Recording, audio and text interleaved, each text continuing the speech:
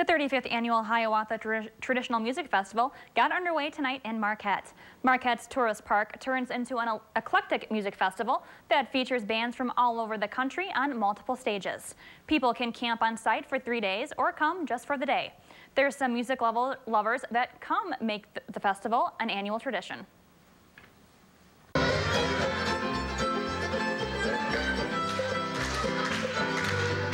One of the things I like about the festival is seeing all the people and having nice conversations. We have people here that have been coming for the entire 35 years.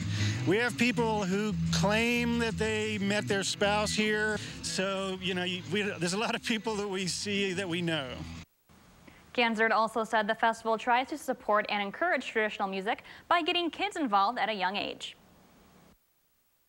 We have events then, activities for people of all ages. So we have a children's parade on Sunday night where the children come up and they sing on the main stage.